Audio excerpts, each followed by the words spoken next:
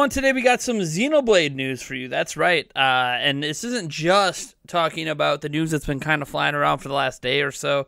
It's more like an update to that news because there was a voice actress who spoke out, and there's been confusion about whether or not she confirmed a new Xenoblade was in the works. But now we have some independent sources that are going next level with this. So we're going to talk about that. But before we do, I got to remind you, we are giving away a Switch OLED system. To enter for a Switch OLED, all you need to do is, well, subscribe to the channel. That's it. Nothing fancy, nothing special. Just please subscribe, and that is how you enter. The winner will be announced during a live stream in early October.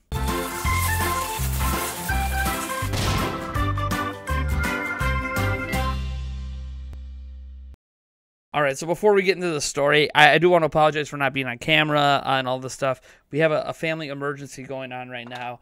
I'm not leaving yet, hence why I'm still here. I'm not here to do this specifically. I'm waiting on the availability of my parents, but my fiance is getting emergency gallbladder surgery today, not something we obviously planned on. She's been in the hospital all day, and now I'm just waiting until my parents are free to take my kids. The surgery isn't still for a few hours, so I will be there for all of that and overnight if she has to stay overnight, which I'm assuming she does. That being said, let's get into the actual news on why you're here, because nobody cares about my personal life. You guys care about Nintendo and how it affects you. So this article is on Fanbyte, and it was written by Imran Khan, and I'm just going to read this article for you so you have the full context. And I'll obviously link to the article down below so you have a chance to check it out yourself.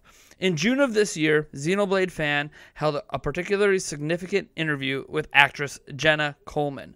Coleman, who is primarily known for her roles as Clara Oswald on TV institution Doctor Who and Jasmine Thomas on the soap opera Emmerdale, was also Melia in the first Xenoblade Chronicles over a decade ago. She appeared in a video chat with the YouTube channel Din's Meteorite, a smaller gaming channel with around 33 subscribers, to talk about several subjects including her time spent on Xenoblade Chronicles and the recent expanded Switch remaster, Xenoblade Chronicles Definitive Edition. While the interview was published 2 months ago, it only recently caught the notice of social media, in large part because of an accidental slip of the tongue from Coleman.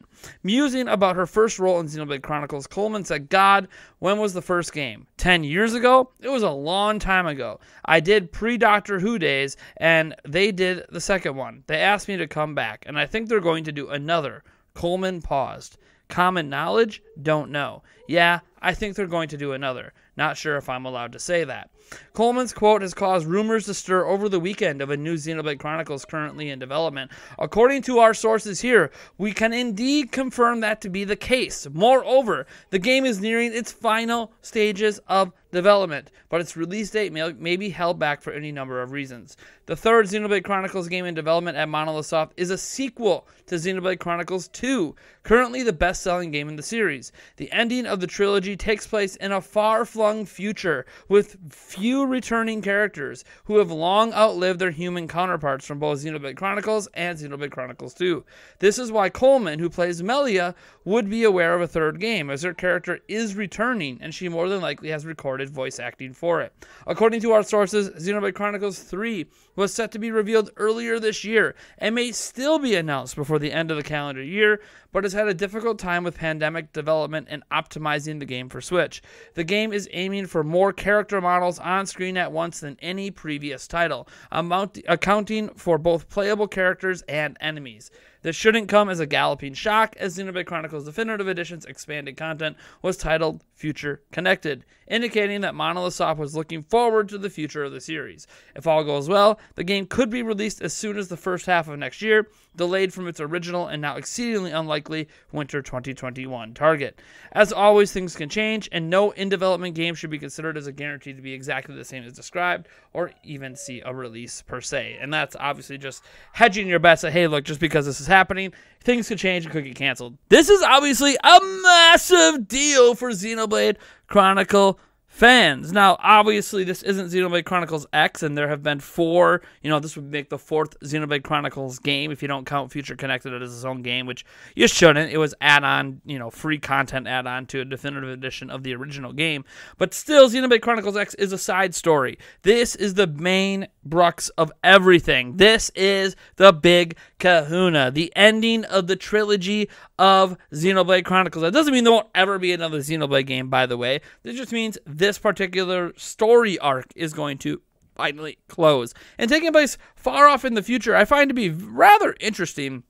Now, I don't want to spoil too much about the ending of Xenoblade Chronicles 2 if you haven't gotten there yet, but it's very interesting that they're choosing to go way in the future for this. I'm very curious what's happened to some of the main characters, the land, the story, how things have progressed, and obviously, if you look at just how even visually the game has progressed from the first Xenoblade Chronicles to Xenoblade Chronicles 2 to even the DLC to the definitive edition, it's very apparent that they are doing a lot of polish on this game, a lot more than you're used to seeing from Xenoblade. Because really the first game and the second game and even X didn't have a ton of polish at launch, but this one appears that like it's going to, and that is huge. So credit to Fanbyte, obviously big credit to Imran Khan. He used to also write over at Game Informer before moving on to Fanbyte. So yeah, this is really, really good news.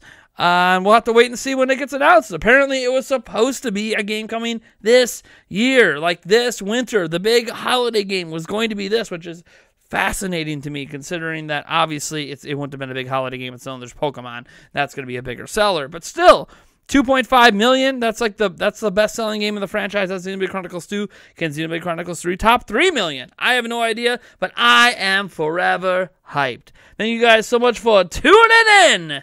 And, oh man, it's been a little hard trying to keep my energy high. I hope you guys understand. But be hyped. Catch you guys tomorrow. There will not be a live stream tonight due to my fiance's surgery. Just so you guys are aware, our typical Monday night stream won't be happening, at least as far as I can tell at this point. I have no idea how late I'm going to be at the hospital or if I'm going to spend the night or what's going on. So thank you guys for all your thoughts and everything. I know some of you guys are going to be keeping my fiance at the forefront of your thoughts. I don't have a problem with that. Obviously, keep my children at the forefront of your thoughts as well because they're obviously very concerned. So thank you guys, and I'll catch you in the next video.